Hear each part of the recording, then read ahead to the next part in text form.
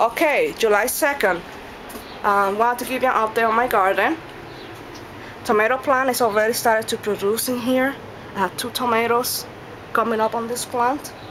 The eggplant is doing very good.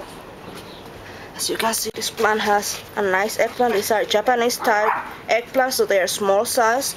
And there's more coming up in here. I wanted to show you, I just picked a couple from the other plant, and this is how big they get.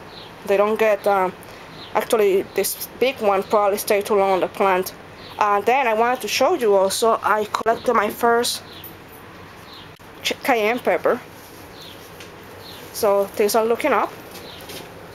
The squash plant is doing pretty good. I have flowers on it already again, and the leaves are looking green again. There's no brown spots on them, so things are doing well. The only problem, of course, is that I have a lot of male flowers. I don't have any female flowers yet. I have green beans growing, so this is also good news.